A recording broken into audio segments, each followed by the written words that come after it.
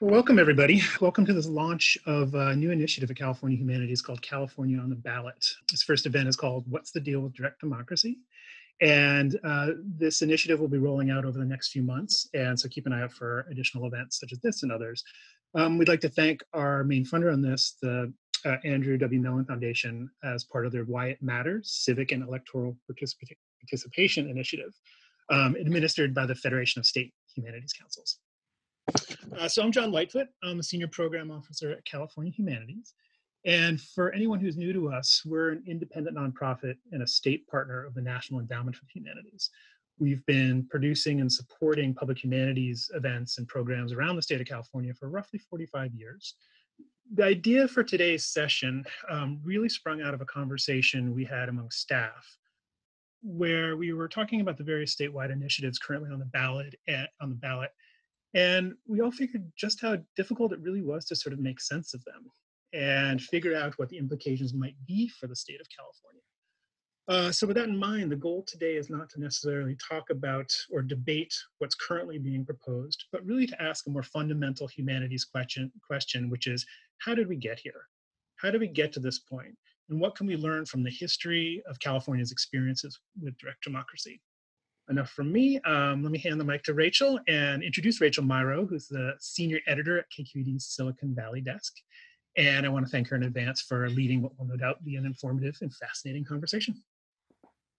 Thank you so much, John.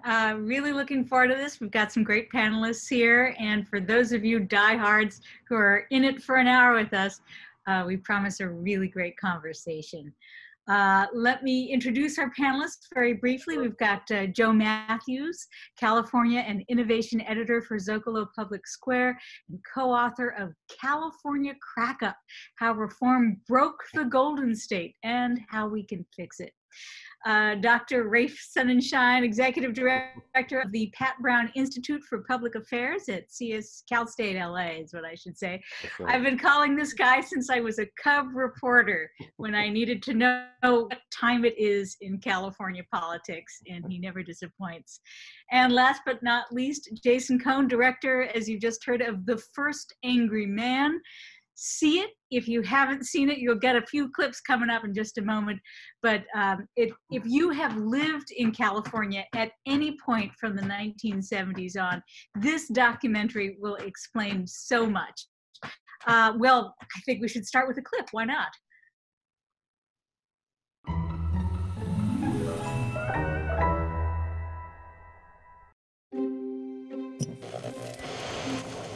Government is not the solution to our problem. Government is the problem. Read my lips. The era of big government is over.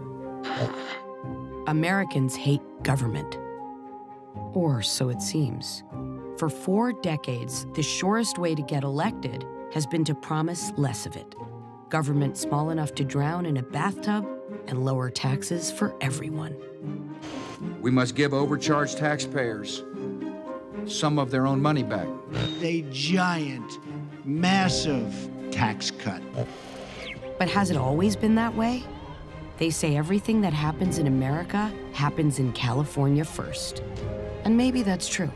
Long before Donald Trump's populism, before the Tea Party, before even the Reagan Revolution, one man in California went to war with government and changed our national politics, perhaps forever. Howard Jarvis for Proposition 13. You've got to remind the politicians who's boss. Howard Jarvis was angry. We got a lot of marinated bureaucrats in government, and they are on a big gravy train. He was fed up with politicians and government bureaucrats. No matter what a politician says, nobody believes it anymore. But most of all, he hated taxes. He visioned himself as a fighter for the average taxpayer who couldn't fight on their own. He was just a force of nature. I had no doubt that this guy was going to shake things up. In 1978, Howard Jarvis would lead middle-class taxpayers on an anti-government crusade that ushered in a radical new vision of society. They were out marching to the local assessor's office, where they dumped bags of tea to show their anger over taxes. The Glendale Tea Party. With no love, there it is. Long after he left the scene, the movement he started would dominate American politics. There's probably about 100, 200,000 folks here. They're upset about taxes, they're upset about the size of government. Giving rise to a new era of unfettered wealth at the top and austerity at the bottom, with government stretched to the limits, the era of the tax revolt. As you can see, that promises what the rest of the documentary is, a rip-roaring ride through more than one decade in California and indeed national politics. Jason, most people think of Prop 13 as the great California property taxpayers revolt of 1978. But I'm wondering if you can explain the case you make in The First Angry Man, that this is really a conversation about race. Yeah, I mean, I think it's about a lot of things, Prop 13. It's a bit of a Rorschach. You know, different people see it a different way. Some people see it as the thing that kept them in their house, or kept their mom or their grandparents in their house, kept them from being taxed out of their family home. And I think that's kind of the halo that remains over Proposition 13, and a lot of people still, I think like 60 some odd percentage of people who are polled about Prop 13 continue to think about it primarily in those terms. But there's definitely another side of it, and I think increasingly people are viewing it as the reason that California has had decades of fiscal crises, and an inability to accomplish so much of what we want to accomplish as a state and as a society in terms of our public education and building healthy communities. To get to your question about race, I think that's one of the more kind of the most controversial thing that we tackled in the film was talking about the degree to which race was central to the question of how we felt about how feelings about government in general were changing during this time period, the 1970s. And that obviously affects how you feel about paying taxes. You're more willing to pay taxes if you are in favor of if you believe in your government, and if you believe in sort of the shared goals that we have as a society, and that your government is trying to take on. And this was a period in the 1970s where that was really starting to come undone. The sort of shared commitment that we had, and the consensus around the positive role that government can play, was really starting to fall apart.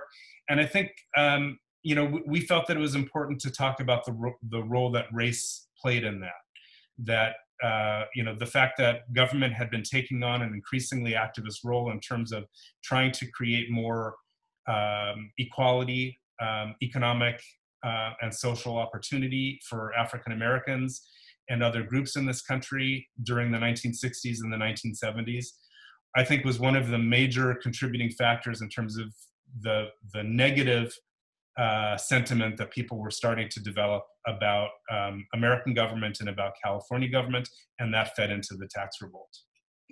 It's so interesting. There's this, so many of us think of schools and school funding and how that was directly impacted by the passage of Prop 13. Here in California, there seems to have an attitude seems to have developed towards, like, I want my kids to be educated by the government, but I don't want to pay for the other person's kids. That's right. That's right. I don't exactly understand where that comes from. I have friends who've raised children in New Jersey, and they don't have that attitude about their schools.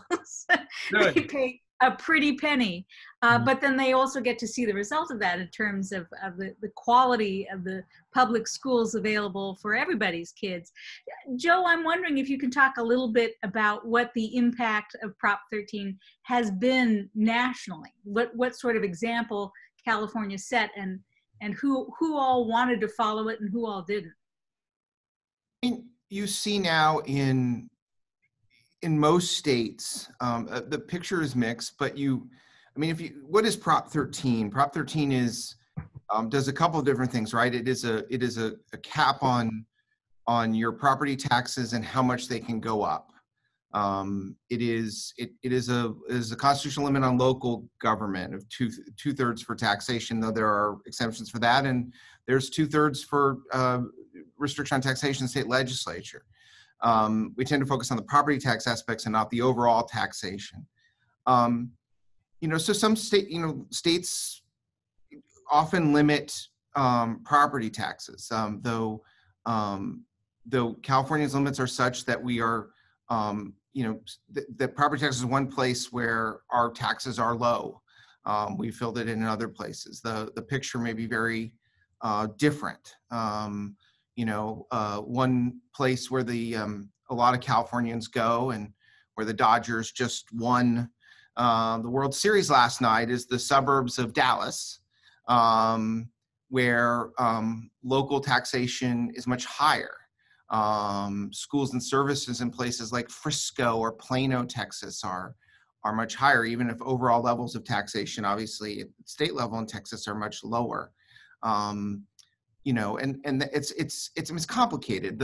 Certainly what the film is really adept at pointing out is how the rhetoric, the style, the anti-tax style of Prop 13 won politically. I'm not sure that anyone, though, any real state has adopted a governance system, anything like the California post-Prop 13 governance system, because Prop 13 is really that foundation. And I think other states are wise not to have copied us in that regard, but certainly they copied more our style than our substance. But Joe, wouldn't it be fair to say, if I may jump in and ask Joe a question, wouldn't it be fair to say that after Prop 13 there was a kind of contagion effect and states across the country started implementing some version of revenue limitation or tax limitation? Sure. I would say Prop 13 goes beyond revenue or tax limitation. It's really, I would think it's better to understand it and to see its impact. It's human limitation. It's limiting the ability of politicians, very anti-politician, of local state politicians to act, to have flexibility. It puts things into formulas. It puts limits on things. And really, Prop 13 is almost the foundational algorithm of these series of algorithms that interest groups of left and right have built since. So in that case, the term limits movement nationally and all sorts of things to rein in the ability of sort of human discretion within governance. And Prop 13 has that, when you do that, of course, and I think what's really telling about Prop 13 is it sort of bakes in, we're still living under it, right? We're still living under it and all this baked in. So there's another element to Prop 13 that gives the past much greater weight than the present or the future. The fact that you're making a film about Howard Jarvis 42 years later, and Prop 13 itself as a document really tells us that we are much more governed by ghosts than we are governed by ourselves now. At least in the California context, I'd be very comfortable saying that. And to the extent certain other states have copied us, the governed by ghost problem is very much with us, which is why this is a great week to have this conversation leading up to Halloween. Governed by ghosts. That sounds like the possible title of your next book, Joe. Well, I promise, that we won't focus the entire conversation on Prop 13, but I do want to play one more clip from the documentary First Angry Man, particularly because it looks at the process of initiative campaigns, and I think that it's going to have resonance for all kinds of conversations we'll be having later this hour. Jarvis hit the streets, recruiting volunteers to circulate petitions to amend the California Constitution. What it does is it won't allow them to raise your taxes above 1% of the assessed valuation of your home. So if you would sign here as you're ready. In California, regular citizens have the power to propose laws for the state ballot through a petition process. But it's not easy. I was at a Home Depot, and a guy came out with plants in his cart. And I asked him, do you want to sign a petition to reduce property taxes? And he just kept going. I said, if you don't sign, you may not have a place to plant those plants. He turned right around and said, let me sign that. They felt empowered. They were no longer going to just sit back and have the government do to them whatever it is they wanted to do. Jarvis needed just under 500,000 signatures to get his amendment on the ballot. He got 3 times that, an unprecedented achievement in California politics. With the signatures gathered, the Jarvis-Gann initiative was headed to the 1978 ballot as California Proposition 13. And Jarvis's time in the political wilderness had come to a close. 75-year-old Howard Jarvis certainly doesn't look like the man who has just about every established politician in the state scared to death. But he does.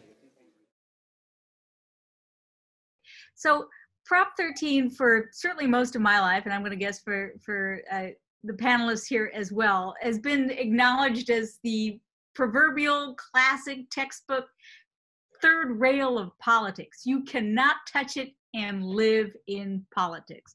But this year, we do have an attempt on this ballot to peel off the giant corporate giveaway embedded in Prop 13. Rafe, I'm wondering what you make of Prop 15, which would basically force big commercial property owners back into the modern market for property taxes, so to speak. I mean, it looks really tight in terms of polling, so we're not going to try to game it here, figure out who's going to win it or lose it. But you know, this does seem to mark a very dramatic and belated attempt to address some of the inequities that Prop 13 raised. Well, progressives in California have been working for years to try to get what's called a split roll onto the ballot. And it's to reveal the secret of Prop 13, which is that it's not all about homeowners. It's also about commercial property, and commercial property doesn't turn over in the same way. And there's a lot of ways to make that work so that you don't have to pay a higher tax on a higher assessment. So essentially, the taxpayers have been subsidizing that tax break that had it been voted on separately never would have passed in California. But it's a really hard lift, not because the basic argument of Prop 13 still dominates the world about government is no good, because actually government programs are still wildly popular. And they were in Prop 13's era, by the way, and to the same degree. But the notion of Prop 13 is people feel it's about their home and their property taxes. So it becomes a very effective argument to say, I don't want to give you all the details about all this, but Prop 13. And if this were to pass, they'll be coming for your home next. And I expected that to be the argument, and it's an effective argument. I think it's extremely close. It may depend on who turns out. May I point out, though, Rachel, the electorate today in California doesn't look at all like the electorate in 1978. I mean, at all. Support for government programs is off the charts in terms of spending. Support for tax cuts is not very high. I think the tax cut era is not kind of where it was back in the 1970s. But Prop 13 still has this kind of heirloom feeling to it, that it reflects something about the security of what your tax rates are. And don't forget, property still costs a lot in California. And it's a big deal about kids and what's going to happen with kids and home ownership. I wouldn't be surprised if it went either way. But if it were framed differently, if there was a vote on the commercial side of it and a vote on the home ownership side, the home ownership side would probably get 70% support, and the commercial side would probably lose very badly. Advocates like Prop 15 have never quite been able to get out from under the shadow of 13, but let's just say they're in range, and that's pretty remarkable. Let's dial the history clock back to the 19s now. California is in the chokehold to the OG robber barons, the guys who built the railroads out here. And then a San Francisco attorney named Hiram Johnson runs for governor. Joe, tell us about Hiram. He had never run for anything before, and I think he was a very combative, angry. When you read his papers in the Bancroft Library at Berkeley, kind of had black moods, feels depressive, but also a very charismatic, bombastic speaker. He'd been a trial lawyer. And I think it was not just him personality, but there are two aspects of the history that influenced our initiative process of Hiram and made him, that we still live with him. He's one of the ghosts we're governed by. One is that he became famous very rapidly after the earthquake and fire of 1906 in San Francisco. Remember, he, like so many San Franciscans, lost their home, lost the place where they may have worked, were forced out of the city for periods of time. People were very angry, and there were these graft trials. They put privately financed trials, put people, the bad guys of San Francisco, on trial. And Johnson was one of the prosecutors. He actually took over for the lead prosecutor in the biggest case after the lead prosecutor was shot through the head during the middle of the trial. This was an angry, violent time. And so when Johnson ran right out of that into 1910, with a lot of the backing from people in San Francisco and also the backing of a doctor named John Randolph Haynes from Los Angeles, who was interested in Swiss direct democracy and had it enacted in LA. But that anger and violence and kind of distrust of politics and the system were very much in Johnson. And direct democracy was a way of, he campaigned on it, said he would enact it. And he referred to the ballot initiative as a gun in a man's hand. He was in a direct democracy of a style. You know, now we have 115 countries with direct democracy. No one does it like us. Very brutal, brute force, a style for political conflict. And when he won in 1910, and he decided to pursue direct democracy as in a package of reforms that included women's suffrage and a special election in his first year, 1911, when he decided how to design direct democracy, he was under a lot of political pressure because of his father, who was a sort of corrupt political figure from Sacramento, named Grove Johnson, actually originally from Syracuse. He'd fled fraud charges in Syracuse, New York, ended up in Sacramento. They had broken up their relationship in 1902. They broke up the family law practice. Grove was in Sacramento. Hiram went to San Francisco. Grove moved back to Sacramento, was governor for 6 years. They lived 2 blocks away. They never spoke. And Hiram was trying to show that, you know, he was under great pressure to show that he wasn't secretly controlled by his father, that he was different than his father. And he latched on direct democracy and gave us a direct democracy that has really almost no role for the legislature in it. You know, once you do something by ballot initiative here in California, it can't be undone except for another vote of the people, unless the measure, it's the language of the measure allows it. That's incredibly rare in the world, that kind of inflexibility and that separation. You know, direct democracy in a lot of places is communication between the legislature and the people, often using the referendum, the tool where the legislature passes something and the people vote it down. There's only one referendum on the ballot this year, Prop 25. You know, he designed a system that was brutal for conflict and had no role for the legislature, no check on it, that allowed people to lock in their preferences, whether it was their preferred property tax formula or what have you. And so we live with that combative personality. We live with Hiram Johnson's daddy issues, and they're embodied to this day in this initiative process. Rafe, as Joe was just explaining, nobody else does it the way we do. Why has this brutal populist system lasted all these decades, a century now? Because it's much deeper, although it's great about Hiram Johnson at the center of it, but he was embedded in a broader progressive movement of middle-class reformers that found its home in California. I grew up on the East Coast, and this was a rebellion against East Coast politics and government, not just against the railroads, but eventually when it got down to the city and county level where there was direct democracy, well, it was against machine politics of all kinds, bosses and machines.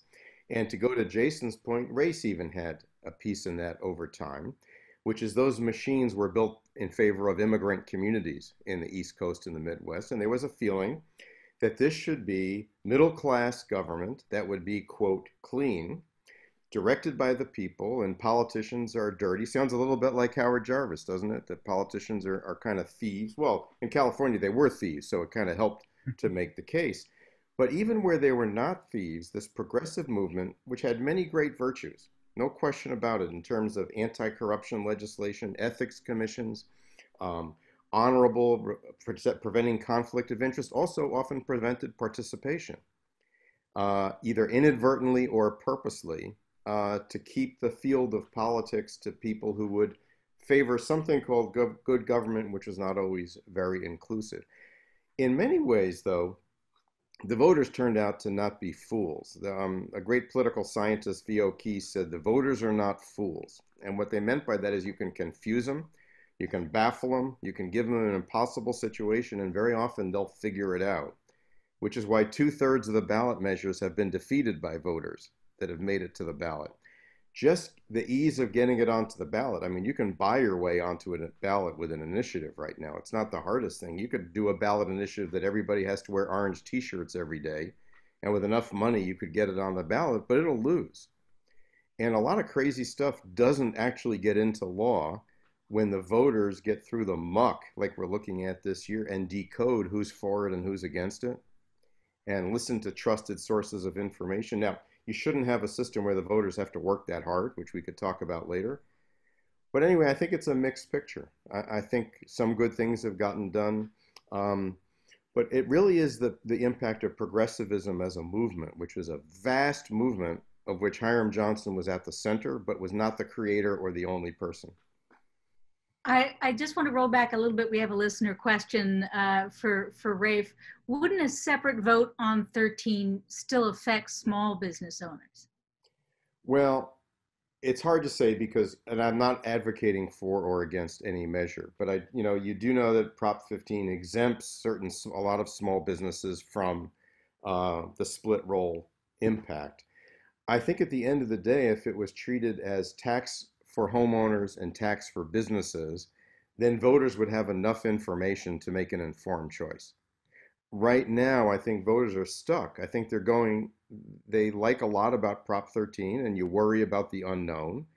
And people also don't necessarily favor breaks for large commercial enterprises. But unfortunately, you only can vote on the choice that's handed to you. And on both sides, it's kind of an all or nothing choice. A lot of Californians are quite proud of how liberal the state largely is. And election after election has just borne this out pretty much, I don't know, for the last 50 years or so. But propositions often give us an opportunity to see where many voters hold deeply conservative viewpoints that aren't mirrored by our largely democratic representatives. Jason, I'm thinking now of Prop 187 back in the early 1990s. Mm-hmm. I'm wondering if you could sort of summarize that for us and maybe talk about the ways that we see again this kind of populism rising up to say to the politicians, no, we want to go in a different direction. Yeah, so I mean, I didn't deal directly with Prop 187 in my film. There were, but I did think about it a lot in terms of asking myself how justified we were to talk about race underlying these changes in California at that time, and I think that the existence of Prop 187, which was you guys can correct me, but it was an initiative that was intended to deprive undocumented immigrants of certain social services in California. And then there was another one, which was one to make California an English only, official English as an official language, basically a way of sort of depriving rights from, Spanish speakers and Vietnamese speakers and Chinese speakers in this country, in this state. The fact that these kinds of initiatives followed kind of hot on the heels of Prop 13 made me feel like, it was clear that what Howard Jarvis was tapping into was a kind of unspoken xenophobia, that was happening in California, that it was maybe considered a little bit, politically incorrect to say these things out loud. And And a legitimate politician in the state legislature or a governor might be disinclined to take on these issues because it might be considered indelicate or racist. But in the hands of the sort of impersonal initiative system, which kind of unleashes the id, I guess, in a sense of a society, because it allows people in a kind of anonymous way to sign on to certain kinds of actions that that if they had to put their name to it, they might not want to do it.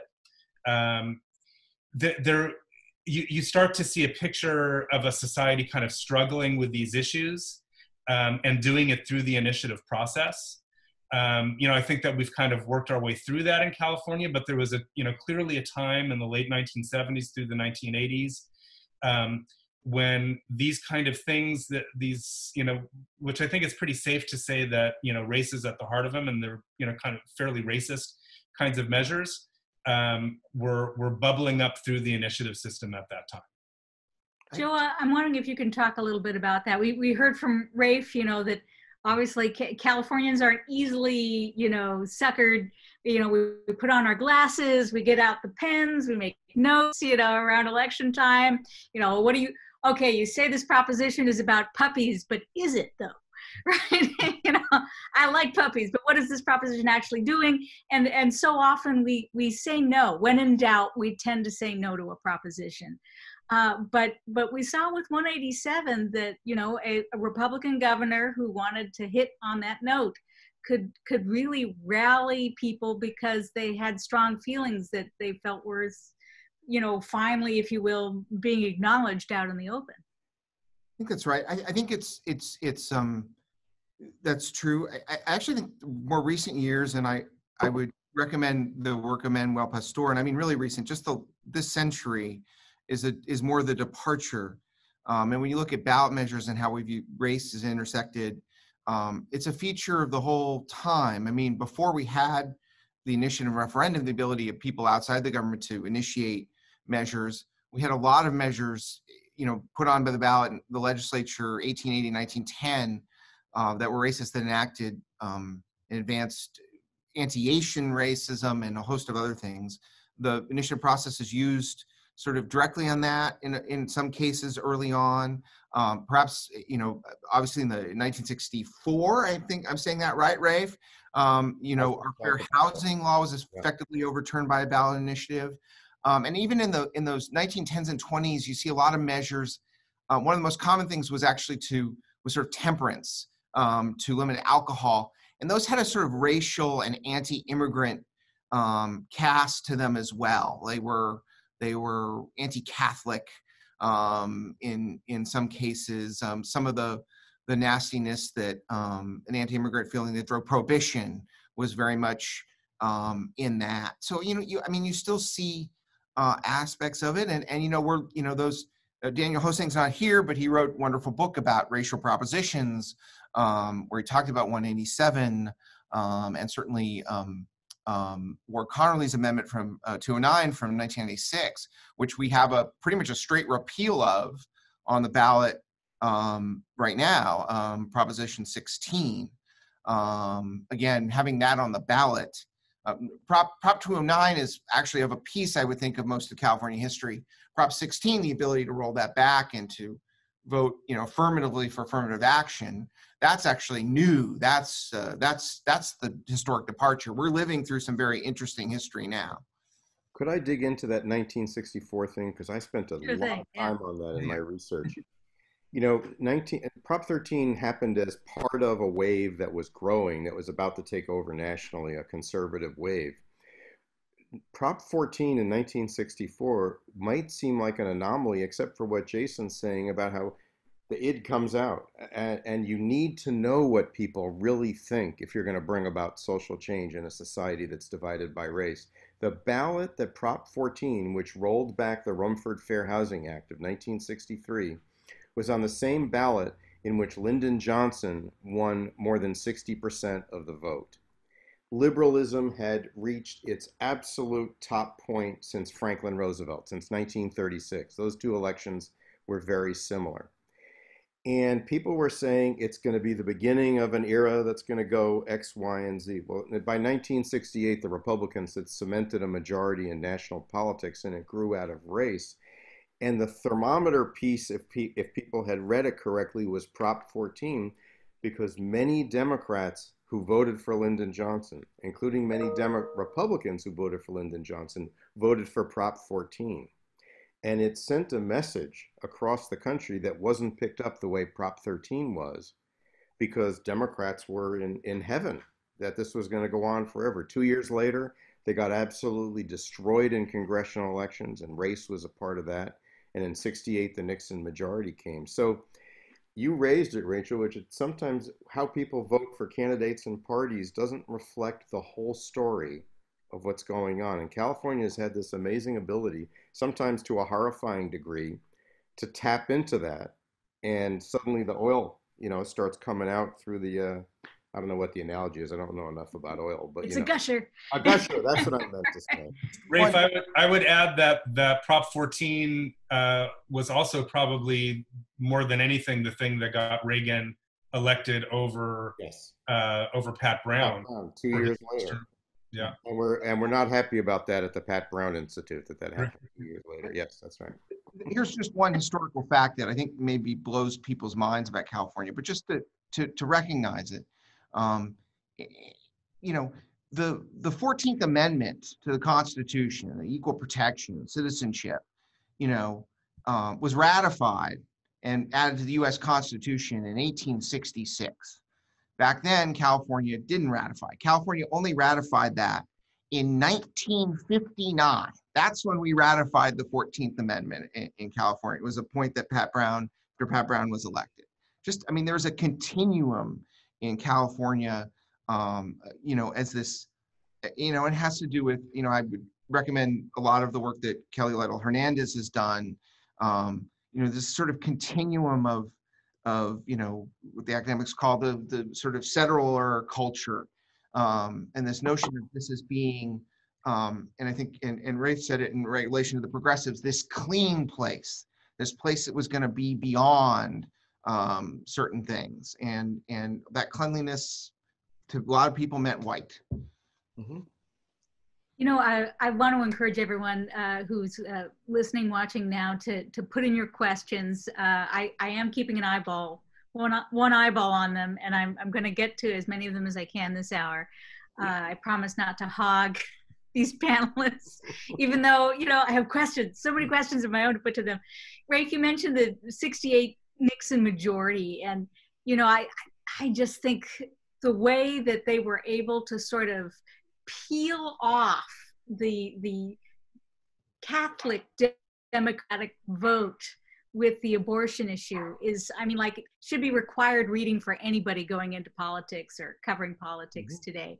So many in the media and the academy fail to recognize the power of religion in California. And I think you can see where I'm headed with this one. I'm about to talk about Proposition 8, which made California the 29th state to pass a constitutional amendment banning marriage equality, after the California Supreme Court ruled in May of that year that marriage was a fundamental right for same-sex couples. I think there were a lot of sort of people in sort of elite liberal circles who were surprised. They were completely not expecting this, and yet it was a very loud populist message sent from the ballot box. And that was on the same ballot with Barack Obama. Don't forget. Mm-hmm. And a lot of people in minority communities voted for Proposition 8 as a result of social conservatism. One of the things the proposition process gives you the right to do, which is an interesting thing to think about. You can vote one way for the party because you want that party to make decisions about the allocation of goods, and you can vote on a proposition on your belief on social issues. Oddly enough, the Republicans had always calculated that all those Prop 8 voters would become Republican voters.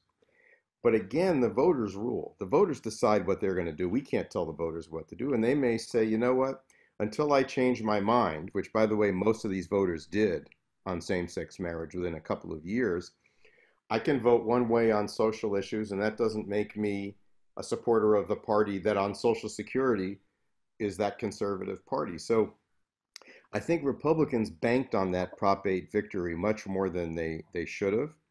And eventually, the Democratic Party found a way to bring people back into the fold. And if you poll the same people today who would have voted for Prop 8 in 2008, they're not in that camp. But again, I always start with where the voters are. And just like in 1964, they were going to vote for a Democrat for president. And they were very conservative on an issue that was about to change very, very quickly. It also argues, Rachel and everybody, for patience in the long term to win these battles in American politics. It's probably not enough to win elections for your party. You've got to really move people at a really deep level to get them. Otherwise, you get surprised all the time, and the surprises are really good. Politics and surprises don't go too well together usually. It's usually a bad surprise. But no, it's usually a bad surprise for the people who have a strong opinion that goes the other way. This is not always a liberal state. And when you look at the results of this election in November, you're going to find exactly the same thing. That on taxes, on issues about policies regarding race and ethnicity, it continues to be a democratic state, as democratic as it can be, but not liberal at all times in all matters. And so we no longer should be as surprised as we usually are when we see those two things happening. Jason, I maybe you can take this next question from Renee. What would it take to reform the initiative process to limit the worst possibilities, but allow for some exercise of direct democracy and a check on legislative corruption or inaction? So, on that, I'm going to punt that to Joe, because everything I know about that, and I could talk about it, but everything I know I got from his book, which is a terrific book. Fair enough. And Joe has, I think Joe has a lot of thoughts about how we can reform the reforms to make California work better within our system of direct democracy. So why don't you take that, Joe? Well, I'll try to answer that by also referring to Rafe's question. I mean, the simple answer is there are a lot of ways to do it. There are a lot of other states that do this better than us. Colorado. I also globally, I co-president of something called a Global Forum on Modern Direct Democracy with a Swiss journalist and a big network of people all over the world that study and gather data on direct democracy. If you're interested, there's a site online you can search called the Direct Democracy Navigator. But I recommend the way Taiwan, which is a very new process, does it. Also Switzerland and Germany do it pretty well in the German states. But the real question is integration. It's sort of integrating your ballot measure process into your governance. The big mistake we made in California and a lot of Western United States is we integrated our initiative process, our ballot measure process, with our elections. As you're seeing, you're voting at the same time, the same calendar as our elections. It's on the same list as candidates. But when you're voting for ballot measures, you're actually not voting for representatives. It's very different. You're acting as a lawmaker. And you really need to pay more attention to what's in the measure. A lot of places in the world that do this better than us separate the calendars for when they vote on ballot measures, when they vote on ballot, when they vote on ballot measures and candidates. They also do it in a way that makes it more directly part of the legislative process. People we pass budgets in June here, but then can screw up a budget in November with what we do on the ballot. It would make sense to sort of try to think of ways to sort of integrate these processes. And the biggest change, of course, is the inflexibility. Rafe mentioned Prop 8. What the folks behind Prop 8 were trying to do with banning same-sex marriage was to use the inflexibility of the process to lock in a view now before it changed. They saw people moving towards believing in marriage equality. They wanted to lock it in. And effectively they did. I mean, the voters didn't overturn Prop 8. Ultimately, the United States Supreme Court did. And that is the story of direct democracy in California that makes it so tragic. This thing that's supposed to be democratic to bring people into the system actually has this anti-democratic cast because of that inflexibility, because that it can't be changed by our elected representatives. It's so hard to change things. What that means is that, it's a way to lock in yesterday's preferences and bind future generations. And, Rafe counsels patience, and that I really disagree with Rafe. We have way too much patience. We need to be out of patience, deeply impatient. I mean, the property taxes on my home were set by voters when I was 4 years old. The education funding formula for my kids' schools, I have 3 kids in the public schools, were set when I was a freshman in high school. Those are the sorts of things that I should be deciding, not that my dead grandparents decided. And it's that aspect, that locking in, that really unifies Prop 13 and all these other different propositions we've had. I mean, even if you'll indulge me a second, I mean, the story of Prop 13 itself goes back to a formula. There was a formula before it where there was a great scandal in 1965 and 66 where the property assessors of different counties were exposed as keeping assessments of houses artificially low. Often there were bribes and payoffs for doing this, and for commercial property as well.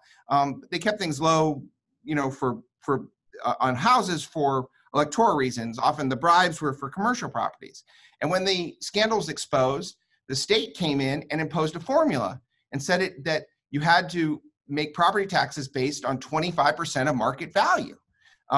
It was a cousin of Prop 15, which I'm skeptical of.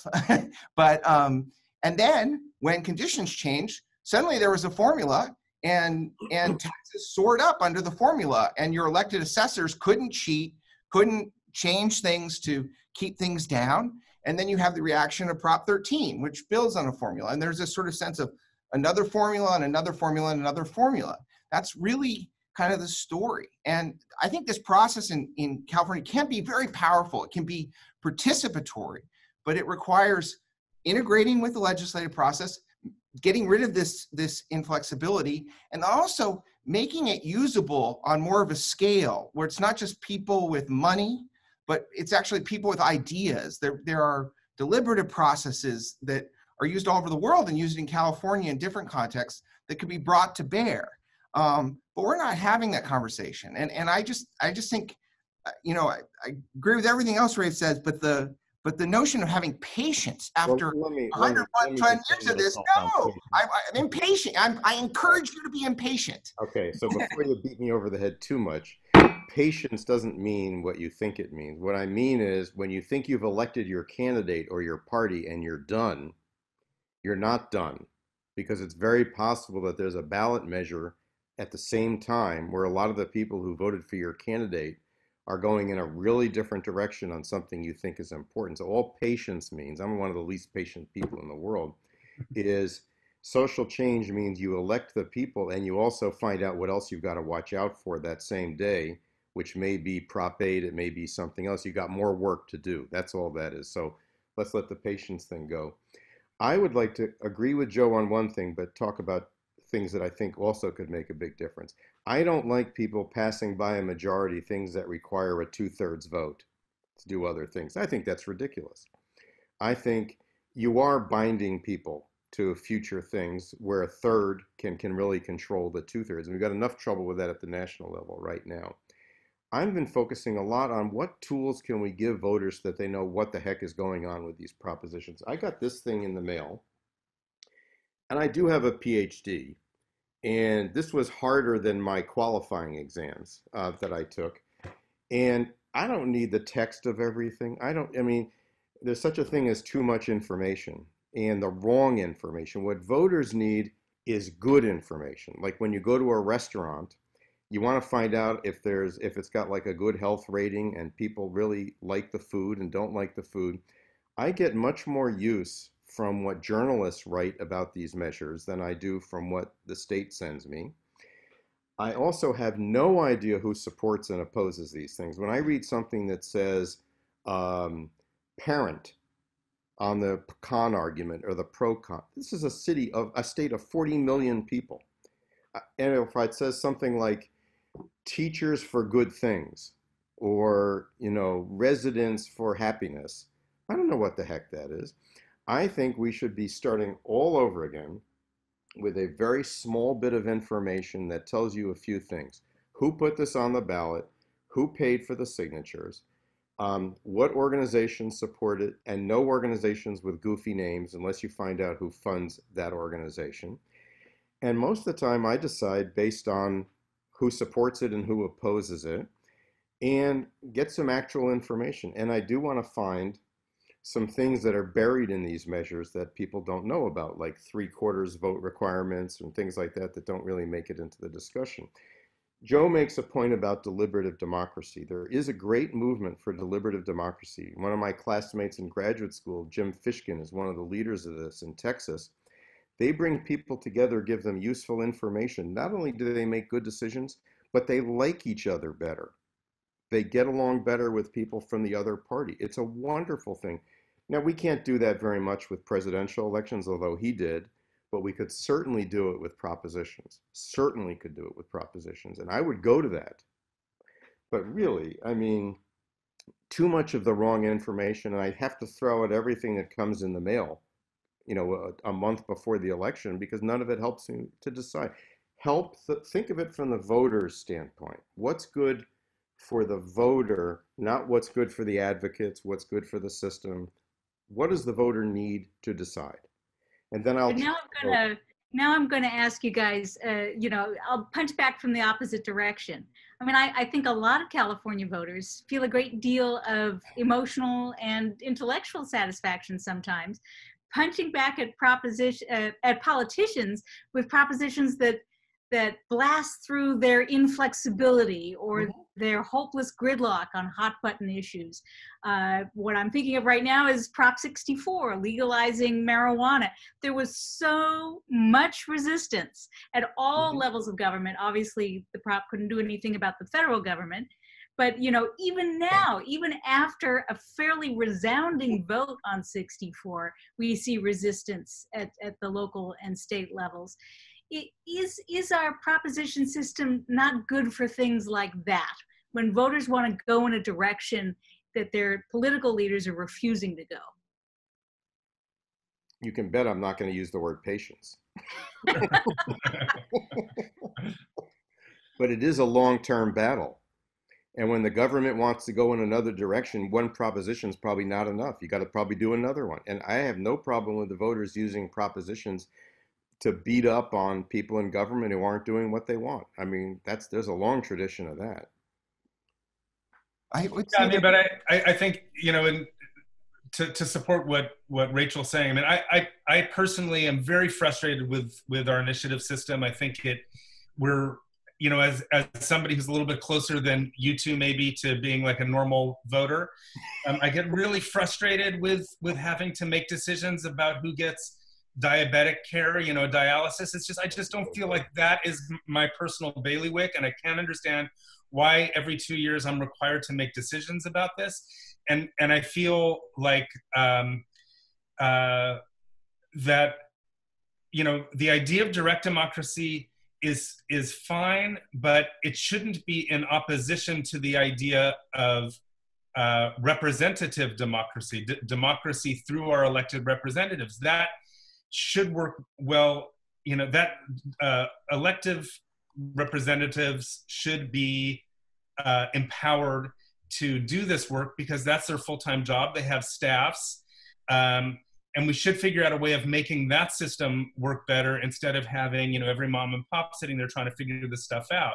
So if you're going to say that, you know, we shouldn't be making decisions about dialysis, then I think, you know, even though we might all think that, you know, marijuana should be legal, you know, I guess one way of asking this question would be, is there a way of reforming the initiative system in such a way that you limit the topics, you limit the subjects on which we can all vote? You know, maybe things that are just not too complicated. There are in a lot of places in the world, there are some pretty extreme limits that special interests get carved out. Like in certain German states, you can't vote on matters of trash because the trash industry took those off the table. That's not so good. But Prop 64 is a great example of the problem, right? Here's a direction that you want to go, that a lot of people in California want to go, but you pass a ballot initiative, and that becomes the structure. And it's this very inflexible structure, and there's not a lot of room for the legislature or regulators to change it. So this policy that we want is not actually going very well in this inflexible structure. And that's because we have this dynamic of initiative. We use the initiative tool in direct democracy so much here with this great inflexibility. So there's this dynamic. It's not a interplay with batting back ideas between the people, the voters, and the politicians. It's actually a game where they keep trying to go around each other. They're sort of, it's a conflict where they, the voters try to close one thing down, and then legislators find fascinating ways around it. I mean, the most valued people in California, the most valued person in the state capitol now is a woman named Ana Mana Santos, who works for Governor Newsom, who has a genius about finding little ways around the sea of constitutional rules and budget things. I mean, she's just amazing at it. That's not what you want. Right. The Swiss have been doing this longer than us, and they use the referendum, and they have both a process that favors the referendum. Our process pushes you towards the initiative, in part because it's inflexible. It feels more powerful. And it's pretty much the same. It's actually a little harder to get a referendum on the ballot than an initiative because of time limits. But in a process that favors the initiative, the referendum, they're used to a culture and a process and a way of doing things where, you're going to do something big. There's an interest in marijuana legalization, and the legislature, the parliament will do something, and then the people will say no 2 or 3 times maybe, and it goes back and forth over a period of years, and there's a debate. And also when you're voting on these things, you're looking not at a long list, a giant ballot like we're looking at now, but you're looking at 2 or 3 measures at a time every 3 months on a separate mail ballot, while your candidates in Switzerland are every 2 years like us. So there's this notion of a conversation that never ends. I think that's more democracy. There isn't a final word. There's just that time's results. Or we have this notion of wanting the initiative to be the final word, the place to lock in. And that makes our process very anti-democratic, because in a real democracy, there is no final word. There is no lock-in. There's much more movement. And I'll use the word patience and in saying that, our system, what you're waiting for often in our system is someone, either a big supermajority in the legislature, or someone with a lot of money to come in and change the thing. And it's just not a flexible process. We need that. We need a more direct democracy. Ours is kind of a workaround. It's indirect.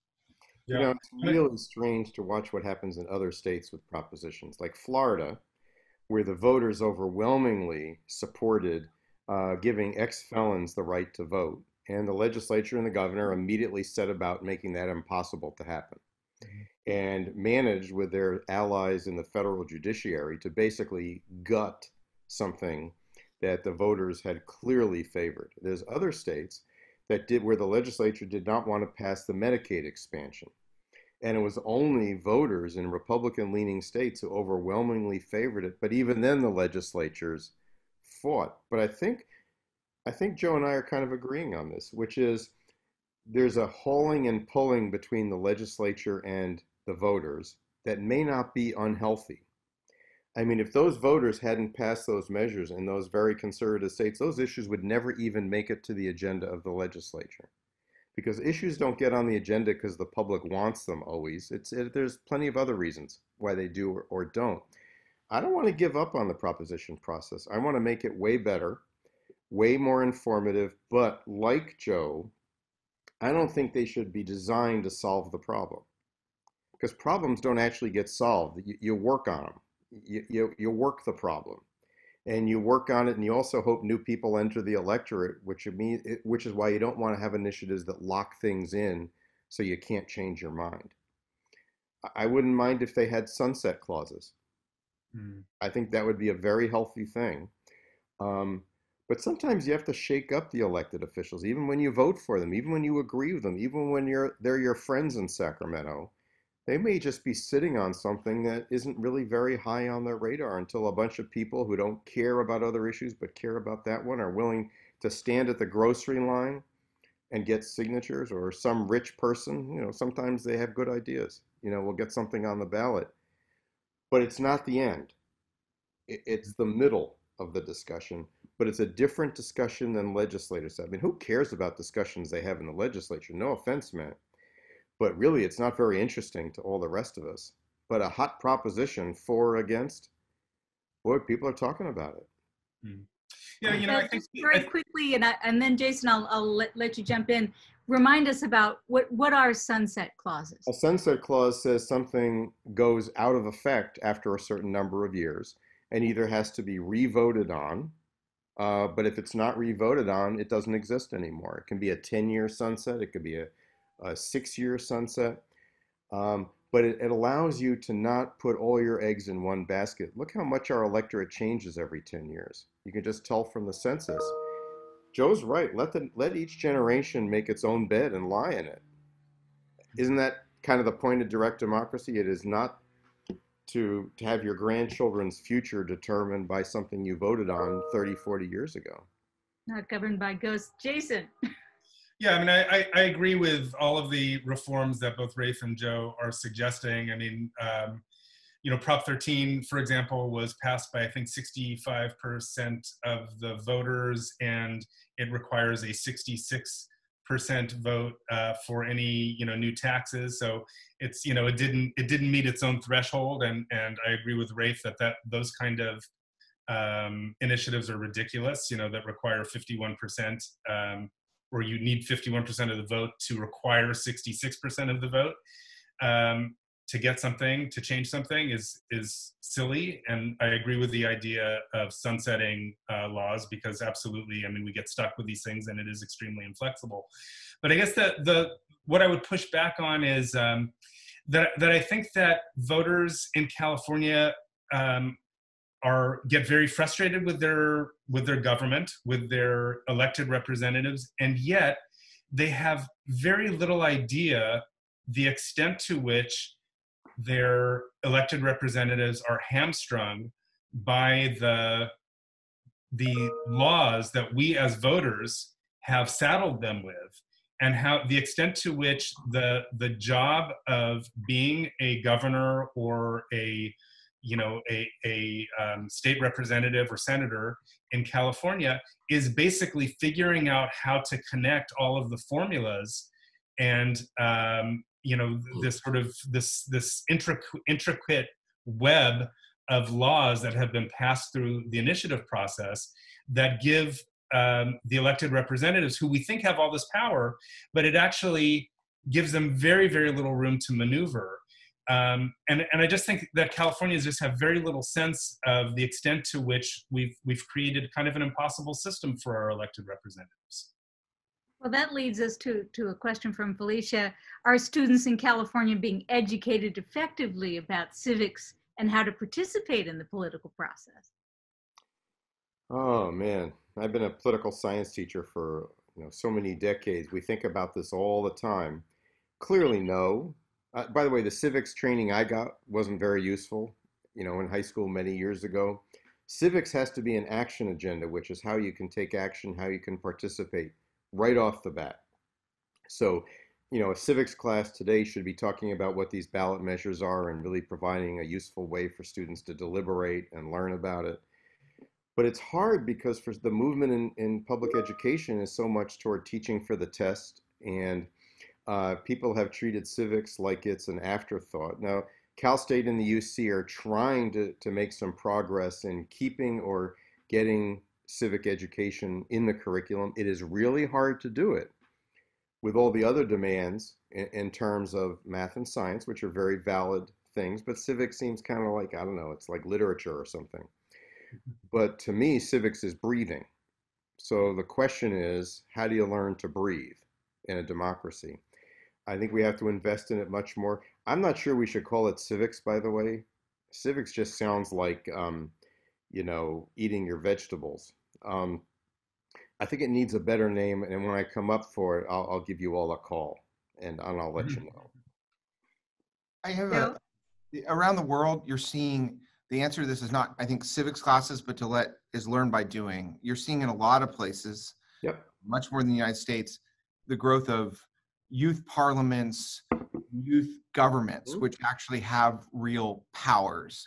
I think the direct democracy in California would be a great way to bring people in. Let kids sign petitions. That would be one way to open the process, and let kids govern themselves. I mean, you see this a little bit in the deliberative democracy space that Rafe was talking about before with participatory budgeting. A little bit of kids in high schools, though not to the extent you see in the cities of Phoenix or Paris, France, where significant parts of school budgets and even district budgets have been turned over to votes of students, usually at the high school level.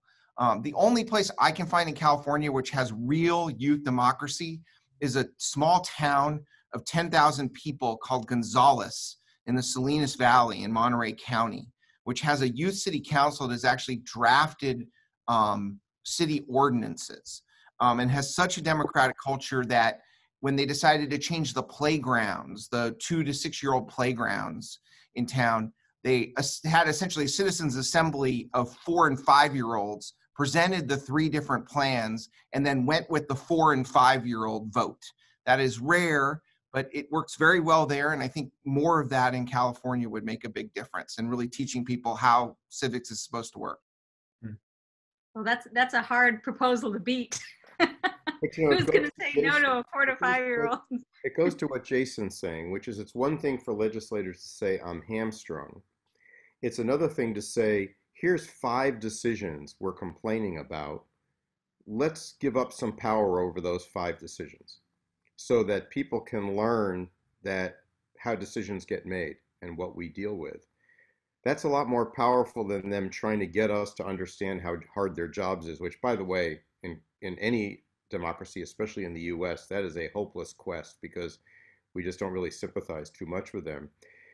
But anytime you give up a piece of the decision process to the people, people actually grab hold of it and start thinking about it. If anybody's been on a jury, they know that's how the jury system works. And we should treat voters more like jurors, except with better food.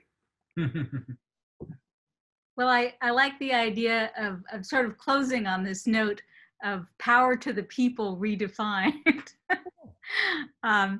Well, I do want to remind everyone who's been watching this that we have been recording it so that you can subscribe to Cal Humanities YouTube channel and watch again, or encourage your favorite 4 or 5-year-old to watch afresh and get some ideas as to how to take over the state, because it's about damn time. Anyway, please join me in thanking our panelists today, Joe Matthews, Jason Cohn, and Rafe Sonnenschein. This has been a great conversation, and I'm actually feeling hopeful after listening to this